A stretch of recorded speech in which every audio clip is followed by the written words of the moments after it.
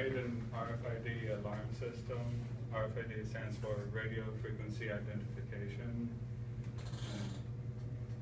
Basically, if you break this laser without giving the RFID the right card, it'll set off an alarm. Point out where the lasers are, because it's kind of hard to see. This is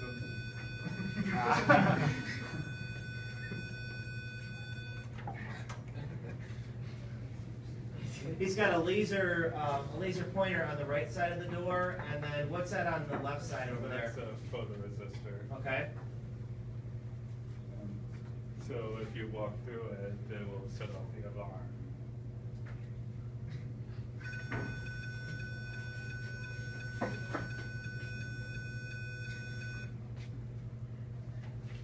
And if you give it the right card, it will turn off the alarm.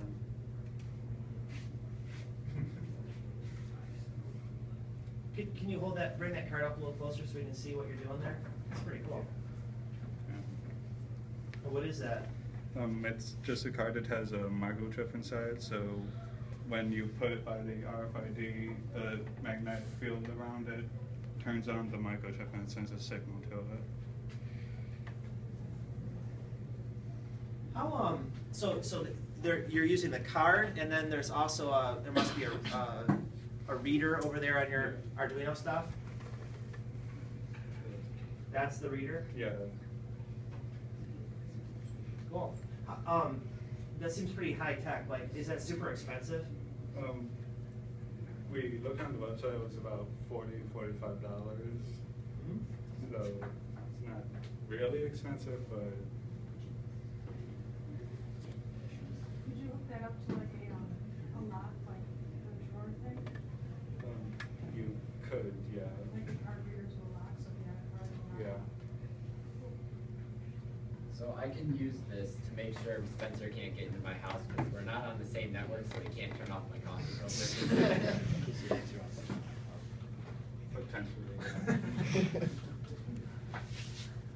Did you guys do any research on the RFID? Like, where else is that technology used?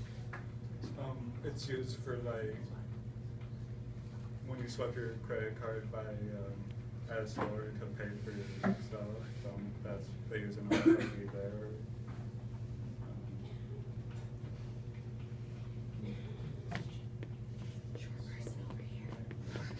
So is it like, you know how if you walk through a door and like if you don't take a certain tag off, then the alarm goes off and something like that?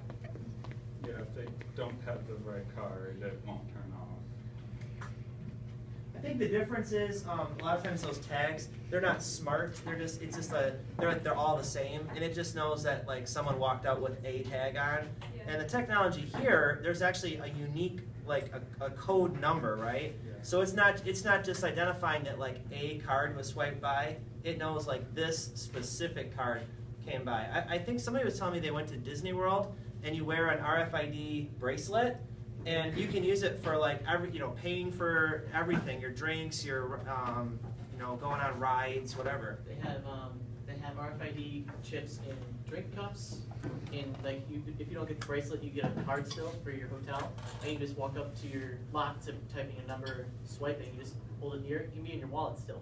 Hold near it and it unlocks. So it contains a unique like code that's associated with your credit card and your personal information. Kyle, I had a question for you. What was the hardest part of this project? The coding. With the trying to figure out the right numbers for the cards. That's the biggest one. And then the RFID itself, and then the laser, and then the speaker.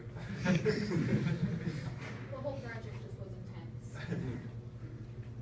I sat next to them. Kevin, we haven't heard from you. What do you have to add? Anything? You did a good job setting off the alarm. I don't want to take that away from you, but. Oh, you didn't cross the wires. See ya.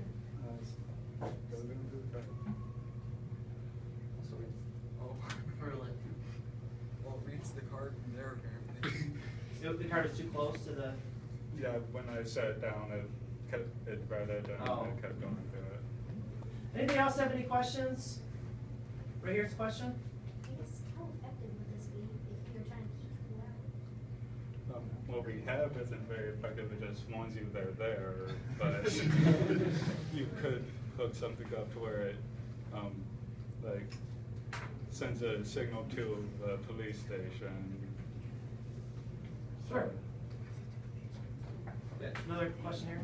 You hook up like a booby strap to it? You could, yeah. Okay, these are good questions, but I want to keep an eye on the time. We have about 15 minutes.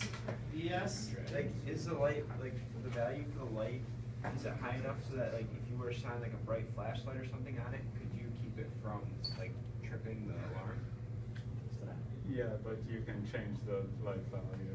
So you're saying if you're like a MacGyver burglar or somebody, you'd have a bright spotlight in your pocket, you'd shine it at the light sensor, And then you can walk through, and then yeah. But if you were actually setting this up, it would be on the inside, not the outside. Okay, so we have about 15 minutes. Here's what I would like for us to do.